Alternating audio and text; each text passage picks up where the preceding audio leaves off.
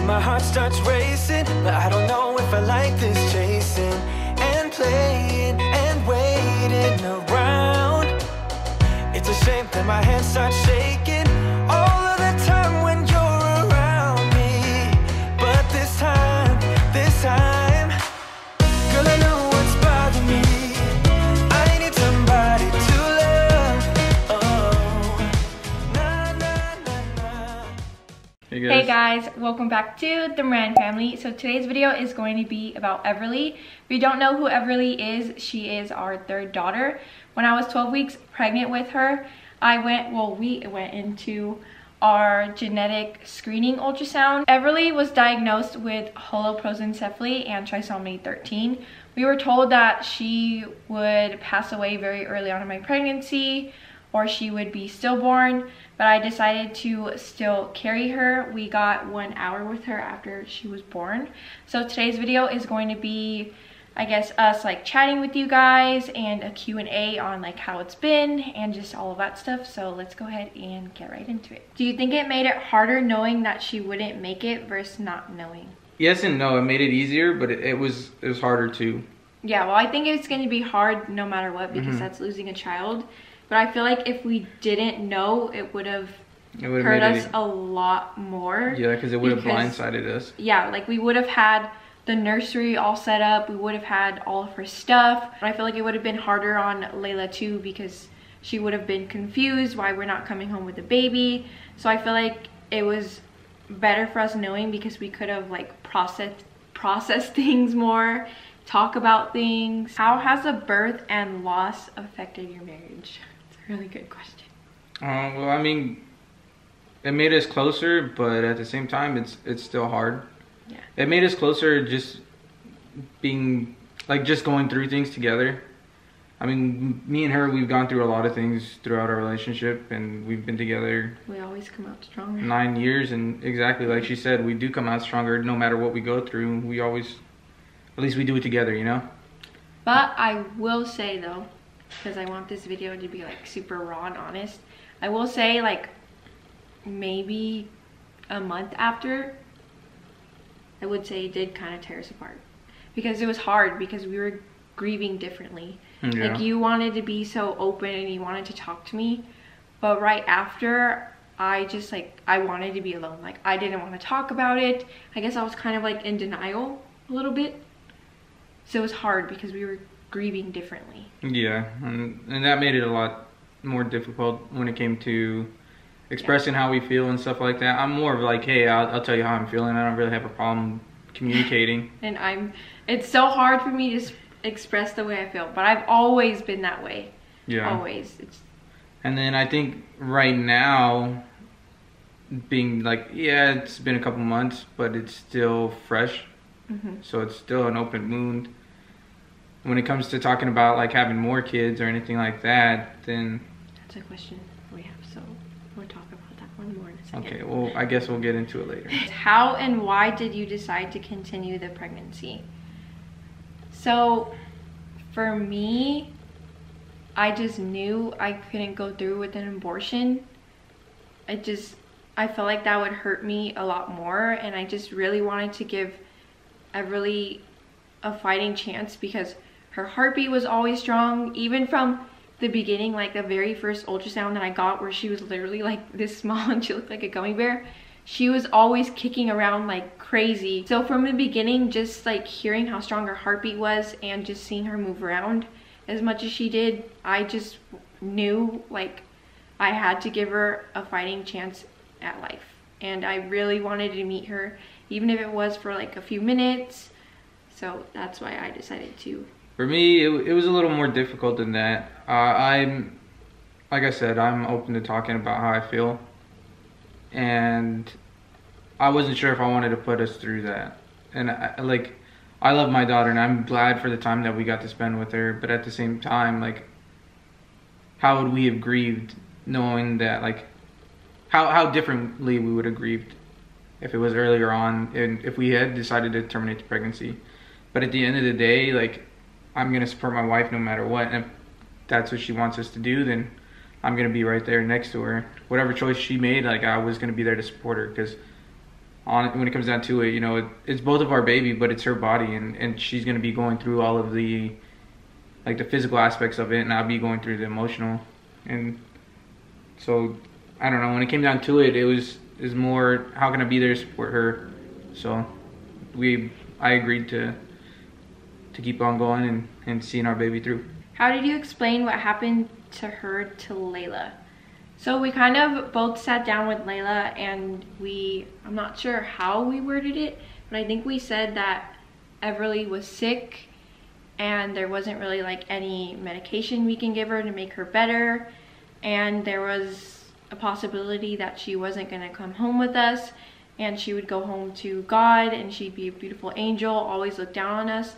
So we didn't really go into too much detail on like what was wrong with Everly to Layla, but she knew that there was a strong possibility that Everly wasn't going to come home with us. And I think in the future, if Layla does ask like, hey, whatever really happened, like I wouldn't have any problem with it, explaining it to her. But once she's older and she can understand everything. Yeah, because she just turned 6, so she wouldn't understand what holoprosencephaly is. Like, she wouldn't understand all of the details. So we kind of just told her like the basics and just prepared her for Everly not coming home with us. Did you have any kind of hope that she might survive, or did you just know she wouldn't? I'm pretty much a realist, so when it came down to it, when it comes down to anything, you know, you always prepare for the worst but hope for the best. And I mean, that's just how I see things. So when it came down to it, of course I hoped that, you know, she can keep on living and that we would have 3 babies and have 3 girls to take care of, and just to, you know, to bring her home with us. Like, that was always in the back of my head, like, oh, please God, just, you know, give me that chance. But the realist part of me is, you know, like, I know the situation, and I knew like how slim the chances of a miracle was. I still prayed for the miracle, but I knew that is very rare that it might happen. Yeah, I agree. I felt the same way. Like, I always had that hope, and I always prayed that she would come home with us, but at the same time I was being realistic, and I knew, like he said, I knew the chances were very slim. How was your birth different than your other girls? I think my birth was way different. Like with Layla, I think Layla's birth was the hardest for me because I was so young. I was 18. I didn't handle my pain good at all. I was like screaming when I was not even dilated. I was begging for the epidural. And then also my nurses were really rude. I think it was because, again, we were so young, so we were treated differently. So with Layla, I think that was my hardest birth experience. With Aurora, it was literally just me and him in the room. There was no family at all because we were living in Hawaii when Aurora was born. And then with Everly, I really didn't have pain at all. And it was so fast with Aurora and Layla. My labors were 24 hours, and then with Everly, I was induced with Everly. So I started the induction process at like 7:40 a.m. and then I gave birth to her at 6:41 p.m. So it was really quick compared to my other births. And then, like I said, I was never in any pain. So it was really different. And then also, even though I knew like the heartbreak was gonna come because I knew the outcome, but at the same time, while I was in labor, I felt at peace. Do the girls still ask about sweet Everly? Layla does all the time. Yeah, Layla asks about her. When we go to sleep, you know, I'll read them a story and then we pray before we go to bed, and she always throws in, you know, just make sure we look over, or they look over Everly while she's up there with you, and give her kisses and hugs for us. So we talk about her all the time, like almost every single day. What is your favorite thing about Everly? Her chubby cheeks. She has chubby cheeks like Rory. I think it was her curly hair. I think her hair was a lot more curlier than both of the girls. Yeah, I think because Layla is the one who mainly has curly hair, and then Aurora's is kind of starting to curl at her ends. But Layla's hair was never super curly from birth. It kind of just gradually started getting curlier and curlier. But when Everly was born, she straight up had curly hair, which was so crazy. Will your family have any traditions dedicated to celebrating Everly? Well, since we moved into the new house, we plan on planting a tree for Everly. And so probably every year for her birthday, we'll probably go outside and spend time, you know, and we'll probably just, we plan on planting a little bit of her ashes with the tree too, so that way it's like a piece of hers always there with us, even though we have her ashes with us. What is your best piece of advice for families going through what you went through with Everly? My biggest advice would be, you know, love each other as much as you can and be there for each other. There's going to be good days and there's going to be bad days. Even though we knew it was happening, for me, like going to go see Everly was the happiest moments for me. Just knowing that, like, because obviously, I mean, yeah, there was times where I got to feel her kick, but I didn't feel her as constantly as Brittany did. And when I was at work, you know, I'd miss those opportunities. And so going to go to the ultrasounds and seeing her just on the monitor and seeing her kick around and seeing her move and hearing her heartbeat, I think those are the happiest moments for me. So just cherish the little things, you know, because not every day is granted. We could have been even less lucky, and one day, you know, she could have just stopped moving inside Brittany's stomach. So luckily for us, she was still able to be born and still have that birth moment, and where we got to see her and hold her and listen to her while she lived for that hour that she was with us. I think the best advice I would give would be to document everything. I mean, you don't have to be like us and put it out there all for the world, but I think just like record your baby moving in your belly, take bump pictures, go to different places and take pictures. Like, we went to Disneyland because I know it might sound weird to some of you guys, but I really just wanted to take Everly to Disneyland because Disneyland is like my happy place. The girls love it too. He doesn't really like Disneyland, but I just really wanted to take her, so we went to Disneyland. Goodness, I was like far along already when we went. Yeah. But I took pictures there, so I would just document everything, like write down your feelings. I have a bunch of notes saved on my phone of like all of my thoughts and everything. So I would just really, like he said, cherish every single moment and document it. That way you have everything to look back on. How was it after? Did they immediately give you your time with her? Yeah, and as soon as she was born, they kind of just, you know, they let me cut the umbilical cord. They let me like wash her off and clean her. Yeah, and then, she was immediately placed on my chest. Yeah, and we got to spend as much time as possible with her. They didn't take her to run tests or anything like that. They asked us before on if we wanted to. Yeah, but our birth plan was to not have her monitored. We didn't want her to be hooked up to any machines. And anything like that. Yeah, so when I was in labor with her, the only thing they were monitoring was my contractions. Did the nurses treat you differently in comparison to your other births? So like I said, with Layla, the nurses weren't the nicest to us. With Aurora, they were so sweet. And then with Everly, they were amazing. Like, yeah, I think those are the best nurses we've ever had. Yeah, they for pregnancy. They like went out of their way to make us as comfortable as possible. They made Everly like a special headband because the one that I brought to the hospital was way too big. So they actually cut up a dress to make her a headband. They went out of their way to, in the middle of the night, they tried to find somebody to come and pray for Everly. Yeah, to bless her. They even prayed with us, so they were amazing. And even afterwards, like, they sent us a card just to check up on us. Cards. And those nurses were amazing. Yeah. I think, and I'm really thankful that we had those nurses that we did. It was just amazing how everything worked out, and it was such a strange, like she said, we had to find a priest to come and bless Everly, and it was so late that, you know, by the time anybody around. Yeah, nobody was around. Even the ones at the church or at the hospital weren't around. They weren't around. Yeah. So the nurses were on the phone for a while. They were making phone calls. One of the nurses was able to get a hold of her mom, which gave her a number for one of the people that go to church with her, and it turns out he was the chaplain at the fire department in the area, and you know, he was able to come through.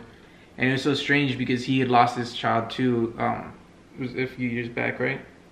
What are the odds that we had found a priest so last minute, and that he had gone through something similar and knew like the pain that we were going through? Yeah, and he didn't have to come either, because I can only imagine how hard it was for him to come into the room after he experienced the same loss. We're just really lucky and blessed. Says, when did her illness/condition start to feel real? I think it felt real for me immediately, because everything that they told us was very visible on all of the ultrasounds from the beginning.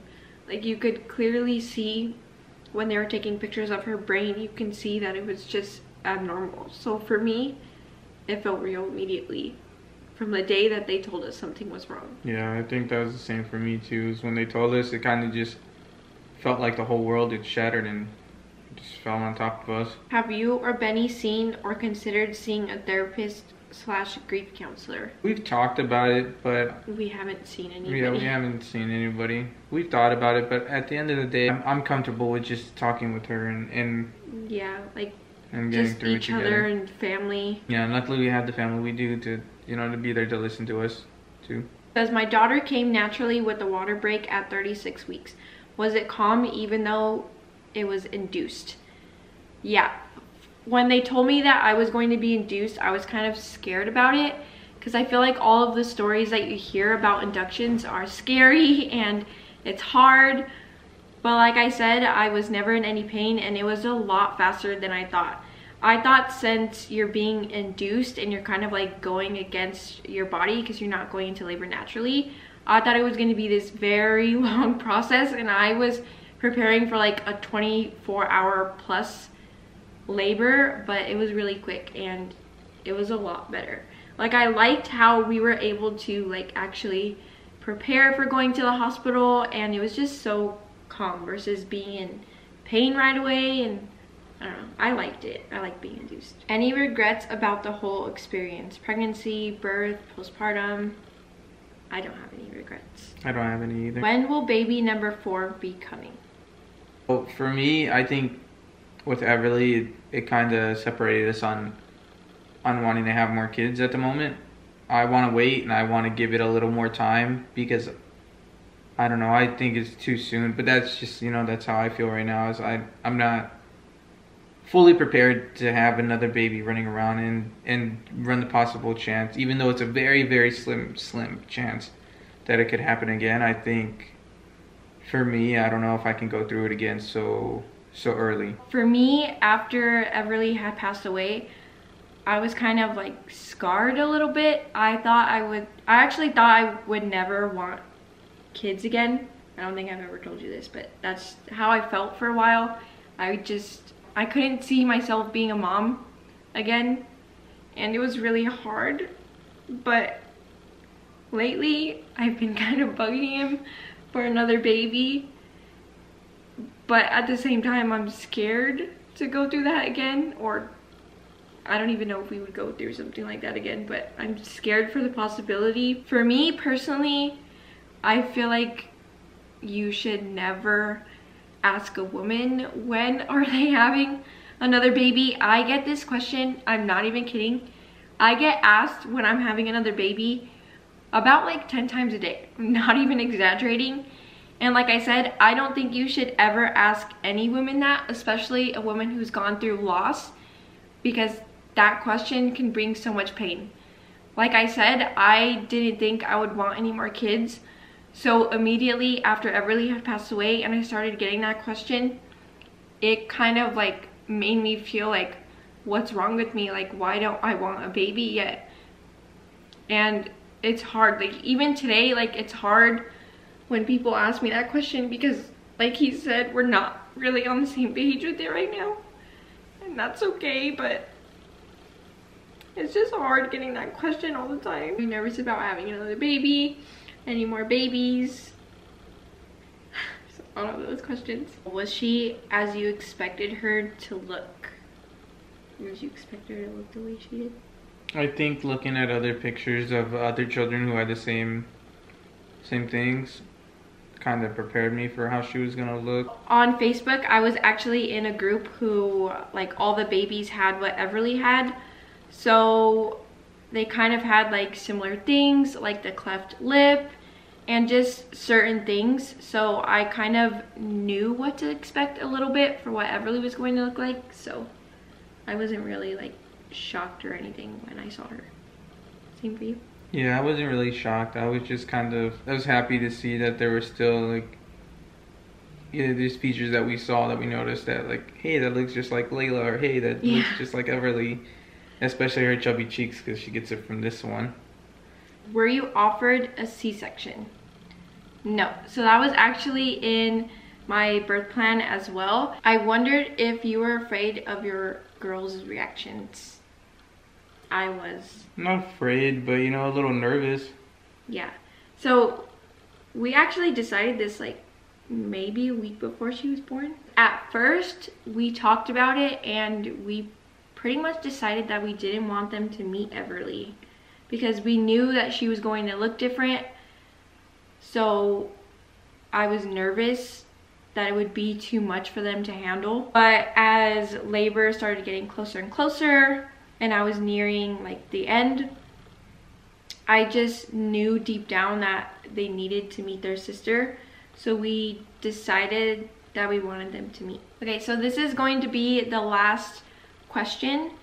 So it says, did they have you in a special room when you gave birth to Everly and after? I gave birth in a regular labor delivery room, but for postpartum they put me away from all of the families. For us, we were kept in the same room the whole time. They never moved us because they wanted us to be as comfortable as possible. So that is all of the questions we're going to answer today. If we, for some reason, didn't get to your question or there's something you're still wondering, you can leave it down below in the comments for us and we will try to get back to it as quickly as possible. I hope this video helped you if you guys are going through something similar. Don't forget to give this video a thumbs up. Don't forget to subscribe to the Moran family. Didn't say it with me. Don't forget to subscribe to the Moran family. And we'll see you guys in our next video. Bye guys. Bye guys. Thanks for listening.